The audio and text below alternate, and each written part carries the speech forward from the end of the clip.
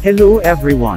Ito si Zion Tech, at pag-usapan natin ngayon ang mandatory requirements ng Microsoft upang tayo ay makapag-install ng Windows 11 sa ating mga personal computers.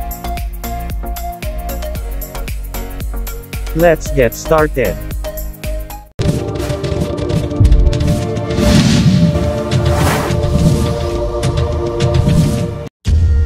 Siguro aware na tayong lahat na ang Microsoft just recently inilabas ang pinakabagong build ng Windows, at ito ang Windows 11.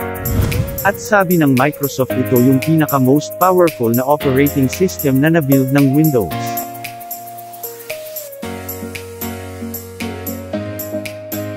Those who were already installed and tested this build they heaps of the exciting features, gaya ng redesigned taskbar and start menu, tapos mayroon na itong ability to install Android applications.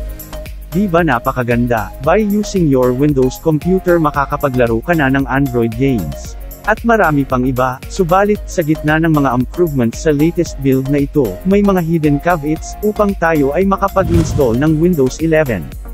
Microsoft has implemented two things para makapag-install tayo ng Windows 11. First, ang ating computer kailangang mayroong TPM 2.0 chip. Ito yung Trusted Platform Module. Ito yung module na responsible for storing and generating encryption keys sa ating computer hardware, na sabi nila, which is safer than using a software approach. Dahil sa module na ito mahihirapan ang isang malicious software na i-access ang ating mga personal computers. And this is mandatory in order to install Windows 11. Ngayon paano natin malalaman kung ang ating computer ay may TPM module? Malalaman natin ito by type ang tpm.msc sa run box, and if it says that the TPM is ready for use, and the specification version is listed as 2.0, then meron kang ang TPM module, then you're good to run Windows 11. Sa kabilang banda, it might say that a compatible TPM could not be found.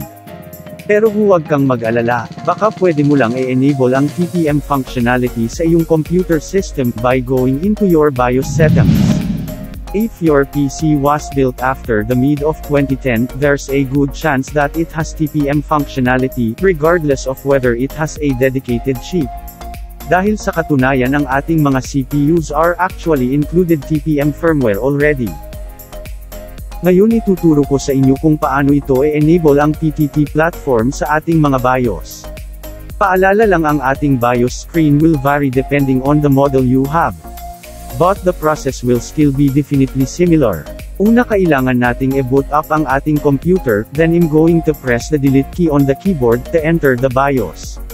Ngayon makikita mo sa bandang baba sa my right side ang advanced mode, at i-click natin ito, at you can press F7 as well.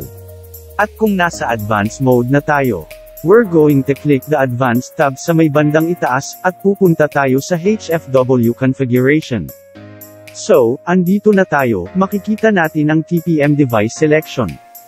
Kailangan lang natin siguraduhin that this says firmware TPM, which will use the PTT in our CPU instead of the hardware TPM chip. At i-restart na natin ang ating computer, at makikita na natin ito na naka-enable na, at functioning na ang ating TPM module by type ang tpm.msc in the run box. And there you go. Eligible ka na to install Windows 11 sa iyong PC. Thanks for watching. Hope it helps. And don't forget to subscribe for more videos.